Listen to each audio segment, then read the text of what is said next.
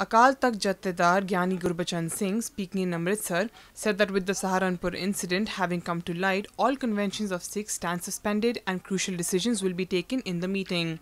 Singh said that after the Saharanpur episode, the Sikh community is tense. He said this incident is a major challenge in front of the Sikh community. He appealed to all to stop conventions until a solution is found to the problem. There were clashes between two communities after some construction near a Gurudwara. The matter escalated and soon 2 people lost their lives and 12 suffered serious injuries in the clashes. Administration immediately deployed security forces.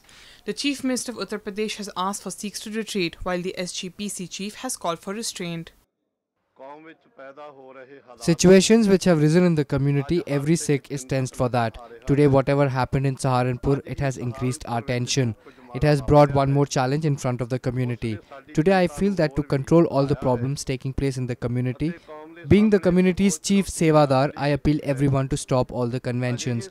Later, we will sit together under the leadership of Akal Takht and we will surely find the solution for the problem. Gyani Gurbachan Singh said that things have been in favour of the Sikhs. The SGPC earlier in the day termed it unfortunate that stones were pelted at a Gurudwara. Whatever has happened in Saharanpur, it is very unfortunate. Jathedar Avtar Singh had laid the stone to build a Gurdwara at the spot. The court had also given its verdict in the favour of Sikhs, after which they started construction at the disputed land. Scores of Muslims gathered at the spot and pelted stone at Gurdwara. We came to know that during the attack, 1 Sikh was killed and many shops were vandalized. 1 policeman has been killed. Powered by NNIS.